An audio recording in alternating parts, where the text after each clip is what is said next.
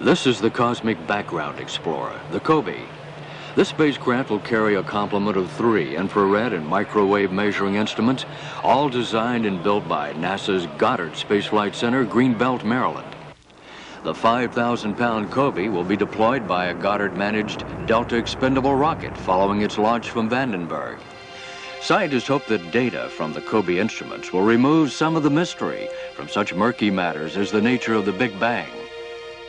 Theory has it that this cataclysmic explosion started the expansion of the universe about 15 billion years ago, with temperatures in the trillions upon trillions of degrees.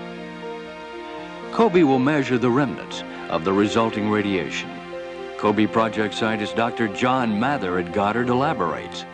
When we look at the cosmic background radiation, we're actually looking at the dominant form of energy in the whole universe. This radiation fills the whole sky, comes from every direction. And so it adds up to be 100 times as much energy as comes from all the stars, all the galaxies, all the suns, all the planets that people can see with their own eyes. 100 times as much as that. So it's very important to realize we're looking at the dominant energy of the whole universe. This is the remnant of the Big Bang itself that we're studying with the COBE satellite. From its orbit more than 500 miles from Earth, the COBE also will investigate such matters as what made the universe uniform on such a gigantic scale and if it has a center or an edge. COBE scientist Dr. Michael Hauser at Goddard puts the mission in perspective. The COBE mission is worth every ounce of effort we've put into it.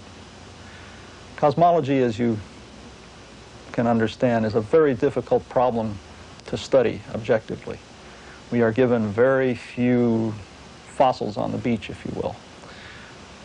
Those few that are present and accessible still to us at this time, 15 billion years or so after the primeval chaos, are worth every bit of scrutiny we can give to them. Looking out into space, back into time, the COBE spacecraft will undertake the esoteric task of providing new insights into the origin and evolution of the universe.